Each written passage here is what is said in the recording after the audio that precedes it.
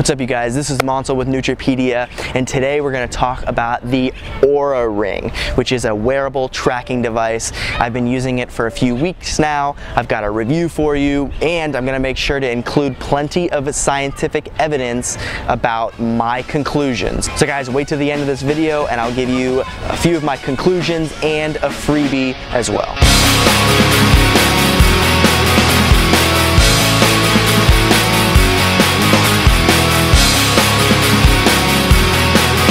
I wanted to tell you about what has been called the one ring to rule them all.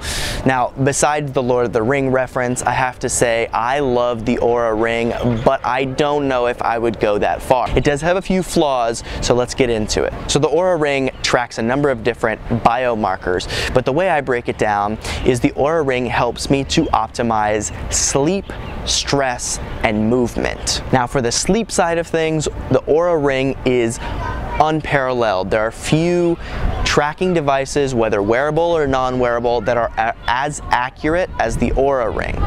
For stress, it is as well one of the most accurate and useful tools for tracking stress. Movement is okay. It's nothing really special right now, and I don't think that it's any better or worse than a Fitbit or another tracking device that tracks steps, for example. But again, for most people watching this video, the movement piece isn't the most important. So guys, when it comes to sleep, humans are bi or polyphasic, meaning that we usually sleep in increments throughout the day, as opposed to what we do commonly in the West now, which is sleep all at once at night. Now, because of that, our sleep is messed up. We have artificial lighting, we have technology that screws up our sleep, and one of the best ways to see this is with some type of sleep tracking device. Now, when people are taking nootropics, that come to me asking about nootropics, many times what they're looking for is stimulatory in nature.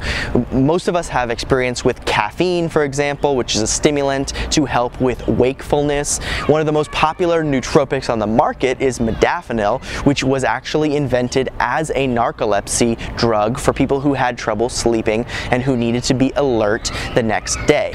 So of course the Oura Ring doesn't solve this problem of sleep, but it does give us the most accurate data that we can use to solve our own sleep problems. So guys, a Stanford Research Institute independent study of about 41 subjects compared the Oura Ring with the standard sleep study, which is a polysomnography test, PSG test.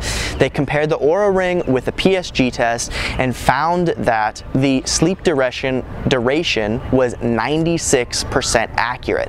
And comparing that to the REM sleep accuracy, about 61%, it is one of the best wearable devices in its class, especially if you consider how much it takes to go in to take a sleep study and how much money you have to pay to do that routinely.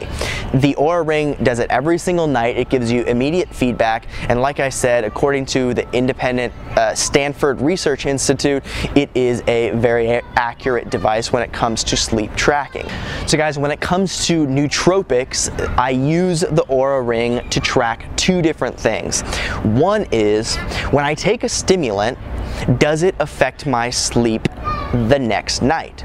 So for example, if I take caffeine too late in the day, it might help me to improve my focus and concentration that day, but it affects my sleep later on. Now, the second reason I find this sleep tracking useful is because it can help me to improve the quality of my sleep. Maybe I take melatonin or lemon balm, for example. Sometimes I've even tracked with simply eating complex carbs like rice or potatoes later in the evening, and I found that that does improve my sleep as well. So guys, moving on to the stress component of the Oura Ring. The ring takes HRV, heart rate variability data, and it takes body temperature data throughout the night. So it gives you a clear reading of what your stress levels are like. They call it a readiness score. I take it as what is my stress looking like and how can I change things to improve my stress levels. Now this is key for anybody taking nootropics, anybody who is a high performer. And the reason is when we are in a sympathetic state, we're really focused, we're really on top of our game, then that creates a lot of stress in the sympathetic nervous system. It's overstimulated and that shows up in our heart rate variability. So when I'm taking caffeine too often, doing too much work, too much stimulation, then I can see the results on the HRV and I know that I need to back off, maybe take a day off, cycle some nootropics, take some adaptogens, and bring down that stress level. Now the temperature data is useful for a number of reasons as well that are related to stress. Now first of all, temperature can actually show illness and a reduced immune system. So if you check the temperature deviation on a daily basis, you can see where you're starting to get sick. Also, as a side note for our female listeners, my girlfriend uses the Oura Ring every morning because it gives her the temperature readings, and she uses her app to actually monitor her ovulation and her cycle. So she can notice when she's in a certain part of the cycle based on a temperature spike that goes on throughout the month. So guys, the final component to the Oura Ring that I like is the movement component. And I've found that it is just as accurate as a Fitbit or many of the other pedometers that track steps, that track jogging, and that's great. However, I find that it's not as useful because I work at a standing desk, and it'd be nice to have some type of data or some type of calculation that shows that I'm still burning more calories by standing engaged as opposed to sitting. I also find it sad that it doesn't track some of the high intensity activity, but I don't think that there's many trackers that do that either, except maybe some Garmin units. But the point is, the Oura Ring for movement is no better or no worse than some of the other devices that I've used. And you can actually add in different exercises. So when I am looking at the Oura app on my phone, I can add in a workout that I've done, strength training, how long it was, and how intense it was as well.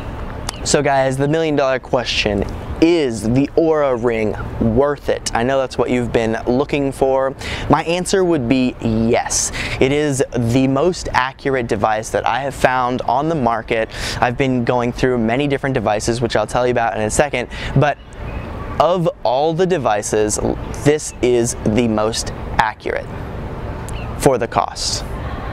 So you can do a sleep study, you can go out and get some of the most expensive equipment that you can find, and honestly, I don't think it's going to be that much better. So this is a super simple way to constantly have this biofeedback. The battery life of the Oura Ring is a couple days, so you will have to charge it every once in a while, but I found it's actually good to do this because you give your finger a break where it doesn't have this ring on it. Now, because I have sweaty hands, sometimes the ring gets irritating on the finger. Not that often, but it's nice to have a couple hours while it's charging that it's not on my finger so my skin can breathe, for example. So guys, even though you have to charge it up every couple days and it is a little bit more pricey than some of the other units right now, it is the most accurate device you're gonna get, and it tracks so much more data than the other devices. You get sleep data, you get HRV data, temperature data, and you get a movement score as well. So it is very, very robust, and it just fits on a finger. It's super simple, whereas there are so many other devices that are problematic. Now, for me, I used to track sleep with an S+ sleep solution monitor, which required that I sync it up with Bluetooth every night, and I had to set it up next to my bed, and it was big, so I couldn't travel with it very well. and I had an HRV monitor, which was fine, but I had to use it at the same time every day. I had to be very regimented about it. I had to also take up a little bit more space when I traveled if I wanted to use this. And so this was a huge turn off for me when it came to tracking consistently, but the Oura Ring does all of that consistently for you. So that's it, guys. When it comes to biohacking, Dave Asprey is using the ring, Ben Greenfield's using the ring. I love the ring, getting it for a lot of different feedback that I can use with nootropics, improving my cognitive performance and my physical performance. I've had a chance to speak with some of the guys that are running Oura Ring. They had a successful Kickstarter campaign. These are many of the people that actually used to work with Polar, and Polar was probably one of the most advanced brands for tracking devices. So they're making a awesome product. Their team is really great, and they have offered a discount to Nootropedia subscribers. If you use the code Nootropedia, Nootropedia, you get 10% off your Oura Ring. Go ahead, check out the full review right here. Like I said, you'll get your discount. You'll have more of the data right here, so you can check it out, and I'll see you guys next time.